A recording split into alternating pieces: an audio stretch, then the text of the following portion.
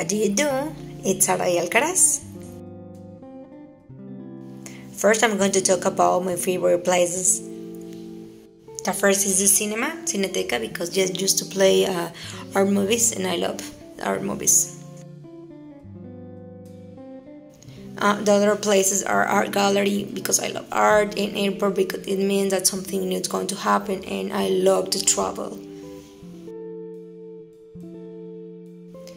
Another place is a supermarket, Walmart in specific, because I love to stay there. Only when I'm stressed I can go walk there and I get better. Then I'm going to talk about my favorite season, that is autumn, because I love the weather, all the change that happen around us, the rainy day, the cool day. This weather is lovely for me, but I need to change my way that I wear, so I need to wear different clothes. I used to use the same, my dress, but I need to use a sweater too. I have to put in my car an umbrella all the time and a rubber boots if I need it later, because sometimes at afternoon the weather changes. So if I need a rubber boot or an umbrella, they are in my car.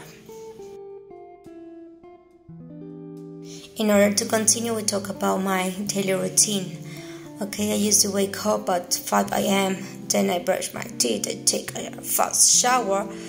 Then I get dressed, I wear my uniform.